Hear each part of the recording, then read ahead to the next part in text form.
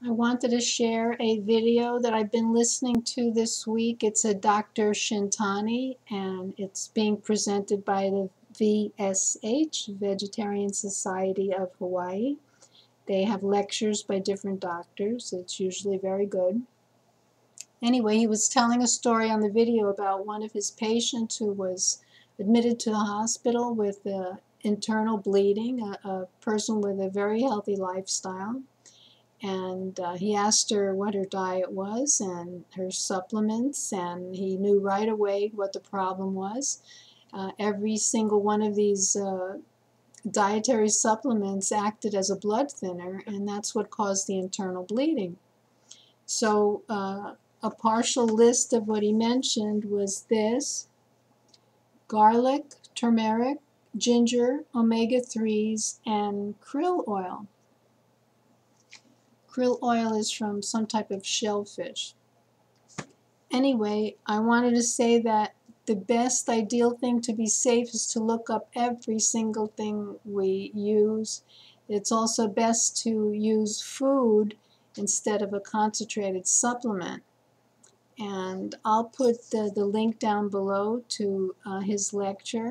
It's excellent, and he seems to practice what he preaches. And I also was thinking about this blood thinner issue. I know as we get older, we get these spots from the sun, but we also sometimes get little red dots, and it's not the petechiae, which is a tiny flat type of mark on our skin, the skin that's exposed to the, not just skin exposed to the sun, skin that never sees the sun. So, but there's another thing called a cherry angioma. It's kind of puffy, kind of two-dimensional, and a bright red blood. It's also very tiny. There are videos on YouTube how to remove them by heating up a pin in a flame and then, lightly touching the spot.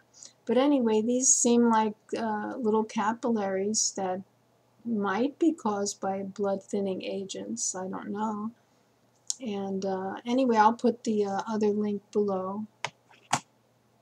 And just be careful with supplements. So try to study everything. It's good for our brains anyway. The more we study, the more mentally active we are, and the brain's connected to the body, and everything works better when we are physically active and mentally active.